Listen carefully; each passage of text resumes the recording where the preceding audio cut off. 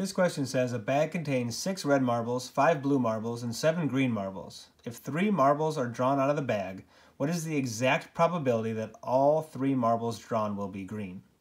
Now you have to assume that we're not putting marbles back in the bag each time, okay? Because it says we're drawing out 3 and it doesn't say to replace them.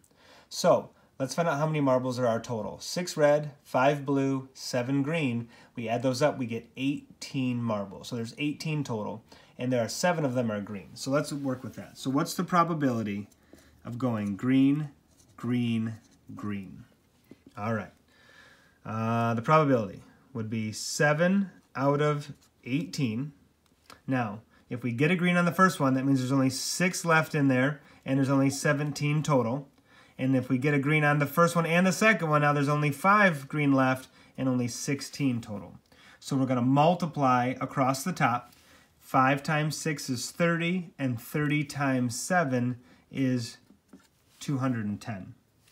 I'll need a little assistance for the bottom. 18 times 17 times 16.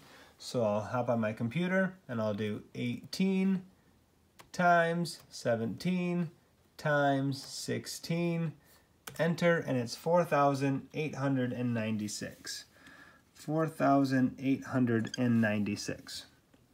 And so what I'm going to do is it's asked for the exact probability. Now that can be reduced, but I might be able to get away with not having to reduce it.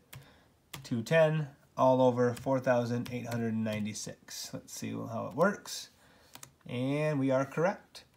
And you can see exactly their work as our work. It can reduce to 35/816ths, but we don't need to do that. We have an equivalent fraction. Other questions might ask you to round to the nearest tenth or hundredth or thousandth.